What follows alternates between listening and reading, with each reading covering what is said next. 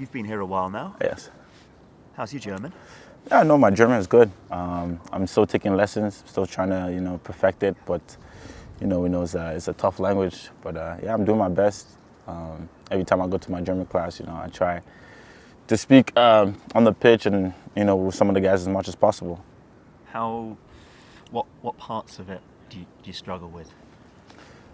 I think just the structure of the sentences. I mean, it's just different structure. But yeah. Overall, I mean, it's part of the learning process. So, and I'm happy to learn another language for sure. No, sure. Well, I know the whole thing with it's like, I can the tree see is a very difficult thing if you directly translate yeah, exactly. it, right? If you directly translate it to English, yeah, it's a little bit different. But yeah, no, I'm happy that I can learn. What do your teammates say about your German?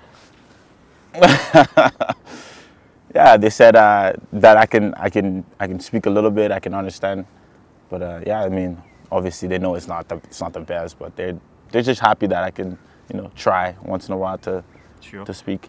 And how much? I mean, Julian Nagelsmann is renowned for the speed at which he speaks German. Yeah. How much do you have to go to him? Could you just explain that last bit? Yeah. I mean, the first time he was here, he was coaching us in the auditorium. I mean, he was speaking so quick, and I looked around to see if people understand. Some of the Germans were like, "Yeah, he talks so quick," and I'm like, "Yeah." For me, imagine how I feel. It's incredibly fast. But yeah, I mean, overall, he slowed down a little bit. He speaks a little bit slower now, so it's easier. It's getting easier to understand him. How have you found working under him? Not what's been different working under him compared to what it's been like working with Hansi Flick before? Yeah, I know. We all know. Nagelsmann is a young coach. He has a lot of brilliant ideas that he wants to implement in the game. And as you can see, we play different structure, different formations. But we're just happy to have him here. We know he's a smart guy. He's a hungry guy. He wants to develop, get better, and also so do we. So yeah, I mean, to have a coach that young, coaching this club is nice feeling. What's it been like for you? Because you were used to, under Hansi Flick, playing in more of a back four all the time, and now I heard from Dino Topmuller in an interview he's given that he's wanting you to take this pass more inside. Can you just explain a little bit more? Yeah, for my role under Nagelsmann, it's more like when we have the ball, we play like a back three. When we don't, we play like a back four. So he basically try to give our wingers opportunities to go directly to the goal, and our fullbacks to support them as well. So that's how we're playing. But for me, it's kind of the same on the Hansi. It was we started as a back four, but when we have the ball, he has me going up, and basically nothing really changed. It's just the same different. How do you feel when you don't have the ball? You almost take on this superhero role of, well, if no one else is going to stop the ball before Manu's there, I guess it's got to be me. Yeah, no, for me, it's just instinct, I guess. As a defender, you just, especially when your opponent is, going towards your goal, your first instinct is, you have to stop him at all costs. And yeah, I mean, that's what I try to do, My speed is one of my biggest assets, so I try to use it as much as possible. What about the other assets in your game? I think we almost overlook those points as well sometimes. How has it been adjusting in terms of, obviously, there's a lot of dribbling skill within the team. How have you developed that since you've been here? Yeah, I developed it quite well. I mean, being higher up the pitch, I have to take on, defenders now. And my crossing has gotten better. My vision on the pitch, my awareness has gotten a lot better. So I'm happy for that. What's the mentality like that you have to take when you're going one-on-one with the ball against a player? Yeah, the mentality is, to get past him. I mean, to have the confidence to, try something. At the end of the day, the goal is to get past the defender and put up a cross in the box. So you have to think about that, how you can, unbalance the defender and get past him and, give the ball to your midfielders, your strikers to score. What interests me is also when it's not going well, when you have maybe the first two or three, the defender gets the better of you. Yeah. How do you then adjust yourself to be like, this time it's going to work? Yeah, at that point, I mean, when you go 1-2 time against the defender, you try to try something else, but you don't stop, going at him because, you know, that's the that's the thing you don't want to do when you have the ball. You know, he stops you 1-2 times. He has confidence, but also you have to believe in yourself that you can get past him. So, you know, when you go up against a defender, you know, 1-2 times and he stops you, but you know, you just have to keep going. You know, you can't change your game. You know, especially in a one-on-one situation, you just have to, you know, try something else or play a 1-2. You know, improvise. Sure. Are you the sort of player who, maybe if you're getting the better of someone and you can feel it's getting to them, will you try and get under their skin a bit with a bit of trash talk, or? No. For me, I don't really trash talk on the pitch. You know, I just play the game.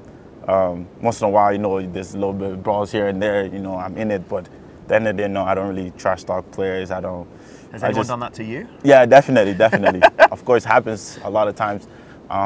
When a couple players got past me 1-2 times, you know, they start talking. But I mean, it is what it is. You know, it's the game, and at the end of the day, all I care about is the 3 points. Sure. Without swearing, can you say anything that someone said to you to try and like, yeah? Oh yeah, there's one time. I mean, I forgot which game it was. You know, one of attacker got past me.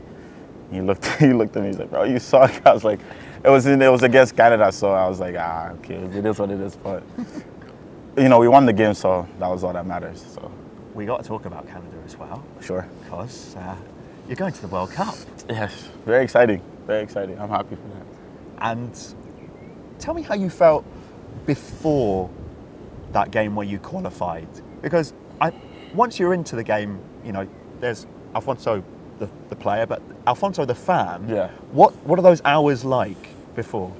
Yeah, for me, I mean, you know, it was unfortunate what happened. You know, me not being there with the team, but you know, yeah, watching the game as a fan, you know, you see, you know, the outside noise when you're not really, you know, part of the team. You see the outside noise, you see the support the team has, and for me, it was nerve-wracking. I mean, I wasn't on the pitch, but I was nervous, you know, for the team, for how the game's gonna go. We knew that Jamaica was a strong team. We knew the kind of players they have, and you know, we were motivated because we just came off a loss. I think it was in I forgot who we played before, but we came off a loss, and we told ourselves we need to win this game. You know, this game's a must-win. One win, and we're inside. So, yeah, I mean, I sent the boys a little text, good luck, and I just sat down, watched the game, and they put on a brilliant performance. When you're nervous, how do you cope? What's happening? Yeah, for me, it's just me watching the game with a straight face, you know, no emotions, and you know, I react to literally everything that happens in the game: a pass, a shot, you know, a dribble, you know, I bite my nails a little bit. But other than that, it's just, you know, I just tend to move a lot. Yeah. We've seen that on Twitch as well. How was it here? Because I'm imagining you're getting quite a lot of back chat. No names, okay, maybe Thomas Muller, about, oh yeah, when are we ever going to see you at a World Cup? And you must have strode in the next day being like, morning guys. Yeah, no, it was, no, you know, they make a little bit of 1-2 fun, you know, it's all, you know, under control, it's all respect. So, yeah, you know, they're happy for me, you know, they all say congratulations, you know, they know, you know, the history, you know, 36 years having made it to a World Cup and now for the first time. So, yeah, I mean, it was a little bit of 1-2 jokes, but at the end of the day, you know, they all respect it. You know, they know that this tournament is, you know, it's every footballer's dream. Every footballer, you know, wants to play in the World Cup for their country, and yeah, it was really a really cool moment for me. So, how soon after you qualified were you in the Bayern players WhatsApp group, being like, "Oh, hey guys, how's it going?" No, actually, I wasn't in the group chat. I actually waited for them to come from international duty for me to, you know, say, "Hey guys, I'll see you guys. I'll see you guys in Qatar." Yeah, one or two of them, they're like, yeah, you know, it'll be cool if we have you guys in our group. I was like, yeah, I mean, you know, you gotta watch out. You know, just a little bit of banter here and there, joke. So, but yeah, it was cool. It was cool. How would you compare the way that Canada play to how you play here with Bayern? There's a bit of a difference in terms of how you're here expected to dominate every opponent, I guess. Yeah. How would you compare that? Yeah, I mean, Bayern, you know, you have, you know, the caliber of players that they have, amazing players. You know, World Cup winner, Champions League winner, you know, many times as well. So yeah, here, you know, it's just me doing my job, and same with Canada as well. You know, we have some great players as well, and there it's just me doing my job. You know, wherever the coach posts me, you know, for Canada I play a little bit higher up the pitch. For here I play, you know, defense. So yeah, for me it doesn't matter wherever the coach posts me, wherever I play. try to do the best as I can. How do you find that switch in position then? Are there parts of you sometimes when you see an attacker running through on goal against you for Canada being like, I wish I was there? Yeah, I mean, yeah, you know, obviously defender instinct, you know, kicks in. But at the end of the day, I'm at the other defender's box and they're at our box. And there's really much I can do. But if I'm further back on the pitch, maybe, you know, I can help out a little bit more. Talk to me about that goal that you scored against Panama. The one where you're out on the touchline and Yes. just as a viewer, I'm thinking, well, there's no danger. Wait, what? What's he done? Yeah, I mean, the goal started, you know, Panama had the ball for, I think, a minute or a minute and a half. You know, they're switching the ball back and forth, you know, we're getting a little bit, you know, we knew that we had to win that game. You know, I think it was 1-1 at the time. And me and Tajon actually switched positions. I went to the right side, he was playing on the left, Johnny was playing up top. And the ball got loose in the box. And I knew Johnny knew that I was on the right side. So when he played the ball, he expected me to be there. And fortunately, I was a little bit further back. And as the ball was rolling out, I started running to the ball. And then I saw the defender actually slow down. That's why I picked up pace a little bit more. So when he slowed down, I picked up pace. And then as you can see, if you have the clip, I slowed down a little bit because I thought he was just going to kick it out. But then when he lifted his I think it was his right foot, I was like, okay, this ball's mine. So I kept it in. I actually looked back at the linesman to see if he put his flag up. But he didn't, so I just ran to goal. And I knew Tajon was on the other side, but at that situation, it was 1v1. So, and I was in the box, so I was, to myself, I was like, I have to beat this guy and get a shot on goal. So, yeah, when I cut to my left foot, I had one thing in mind, goalkeeper's side, and yeah, the rest, it worked out. The rest worked out. I listened to that and I'm like, it sounds like, you know, Spider-Man talking me through kind of how something's gone down, right? Because I did not notice that you had time to look back at the linesman. How long's that taken? Like 1 second. Yeah. Like I literally, when I stood up, I went like this, and he just kept running. So I was like, all right. And also the referee, he would have blew the whistle, so I heard it. I listened for the referee whistle, and I didn't hear anything, so I kept going. Okay. So you're going to be at the World Cup. How do you see that now? What can Canada do?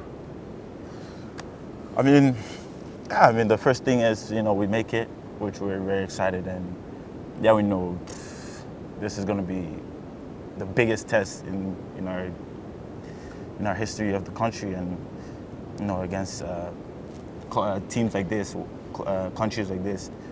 You know, it's not going to be easy, but we're going to go there with the mindset. You know, we're here for a reason. We're excited. We're happy to be here, and we show the world what we can do.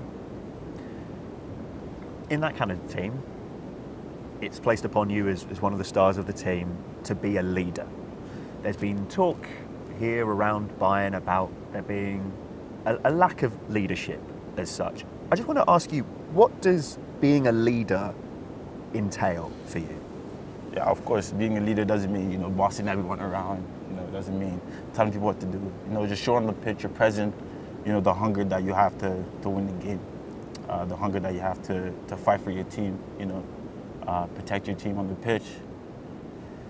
And yeah, just be vocal. I mean, yeah, as I say that, I don't mean like telling players where they're wrong, where to go, you know, just be vocal, giving them good information and motivating the team as much as possible. Because I was going to say, well, one of the most vocal, I think, leaders that Bayern has is Thomas Müller. Yes, he's very vocal. Kimmich is also vocal as well. You know, you can see the passion on his face, the hunger that he has. I mean, not just those two players, you know, the whole team, we talk to each other. Yeah, I know it looks like we don't really say too much, but, you know, off the pitch, on the pitch as well, everyone's very vocal, telling, you know, giving good information, you know, playing with everything they have. How's this season been for you without David Alaba by your side? Being in the stadium when there weren't any fans, you could hear half the time he's shouting, Fonzie! Yeah. Like, how's it been almost having your, I was going to say, your whisperer not there? I mean, yeah, David, you know, David is a great player, amazing player. You know, as you said, he's always vocal, always telling me. You know, at that time when when I was playing that position. You know, I was learning, you know, the position. You know, I tend to, you know, just ball watch a little bit. You know, watch the ball, and he always kept me on my toes. And yeah, I feel like definitely there's players here that definitely do the same thing. Obviously now they're fans, you can't really hear it, but yeah, there's players. Luki sometimes tells me, you know, I tell Lucas, you know, but I have the voice in the back of my head, Davies' voice, Ponzi, you know, so I always check my shoulder every so often to see where the opponent is or where I have to be on the pitch. And when it comes to being a leader off the pitch, that's the bit that we don't see, I guess. Can you just explain what's required there from your experience? I mean, leader off the pitch is just a guy that treats everyone with respect. I mean, you know, from the players that have been here for how many years to the young kids that come train with us. You know, just treat everyone with respect, treat everyone the same. Yeah, it's just basically that's it. It's Bayern Munich. It means that everyone's got an opinion. Yeah. As I'm sure you're well aware by now, even before joining the club. What's your diagnosis as to what went wrong against Villarreal? I mean, for me, it's football. You know, you go into a game, you know, thinking that you're going to win it, but you know, things happen. I mean, take nothing from Villarreal. They're a great team. You know, as you can see in the first leg, they can play football. They play football. You know, they rose to the occasion, and yeah, we knew that it wasn't our best game away from home, and coming back here, you know, we prepared for them, and our mindset was right. I guess I don't know, things happen. You know, we had the ball at, I think 70-60% of the time. We had a lot of crosses, a lot of chances to score, but I mean, you know, we just couldn't do it. You know, they had one break, and there you go, punished us at this high level. You know, just one opportunity sets you apart from the rest. And you know, they came out here, they played well, and yeah, we're devastated with the loss, devastated about the loss. But we keep our head high. You know, we still have something to fight, to play for this year, and definitely go again next year. But you know, with more hunger and more fight. You took criticism after that, which on the one hand didn't consider that in the first game there were, I'd say, 2 or 3 occasions where if you're not there, Villarreal are scoring a second goal. That said, how was that criticism for you after the Villarreal second leg? Yeah, for me, I mean, I was happy. You know, it's normal. You know, especially being a defender, you have to know that you make a mistake, one mistake, you know, everyone criticizes you, criticizes the team, you know, especially playing for a team like Bayern, you know, we're always under the microscope. But for me, I tried my best, you know. I was playing, I think I was playing 3. I was playing on the left side, in the 3 in the back. You know, the coach said in the interview they put one of the fast guys on, and he wanted me to contain him. And yeah, I mean, I tried my best to keep on side with the rest of the team, but you know, you can only do so much when you have to look at your defender, your opponent, or the back line. So I guess, you know, I was a little bit too far ahead, and when he played the ball around, tried my best to get there. You know, as you can see, he didn't really contact the ball properly, but I mean, this is football. How is it for you a night after that kind of result? Like, are you somebody who's sitting there struggling to get to sleep till X hours of the morning? Like, how was it that night, for example? Yeah, I mean, you know, we had an opportunity, you know, to win another Champions League, and yeah, that game, you know, the whole team, everyone was disappointed. Everyone was, yeah. For me, I took a while to go to sleep. You know, I called my girlfriend. We talked about it, but yeah, it took a while to go to sleep that night.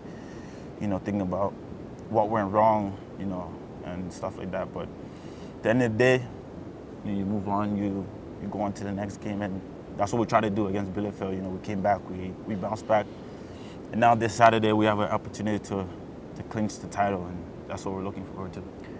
How do you analyse this Borussia Dortmund team then? Take nothing away from these guys. These guys are a good team, you know, especially, you know, the way they play, they attack quick. You know, they have some really great players. Their strikers, you know, obviously good player, great player, and yeah, I mean, we know it's one of the biggest given in the German football season. So we're excited. We're excited for the occasion. I know they're gonna come with the fight, and it's just gonna be a good game. How's it going up against Erling Haaland for you? Yeah, He's about one of the only players who's as quick as you as well in that team. Yeah, I mean, he's a big guy. You know, when the ball gets played, it's very hard to muscle him. You know, he's strong. He's also quick as well. So, I mean, we're smart when we defend him. You know, we know that he likes to run in behind, and for us, we just have to stop the ball going behind. We know that can't stop every ball. It's going to happen, but yeah, I mean, I think we're going to do the job. Is winning the Bundesliga alone enough for Bayern Munich? No, obviously, you know, winning the Bundesliga is a tremendous, you know, accomplishment.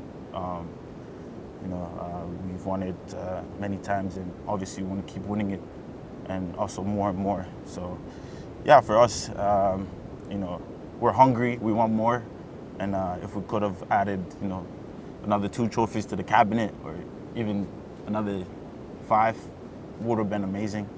But yeah, I mean, for us, you know, it was a long season, and yeah, we're hungry to win this title, and we're ready for the fight.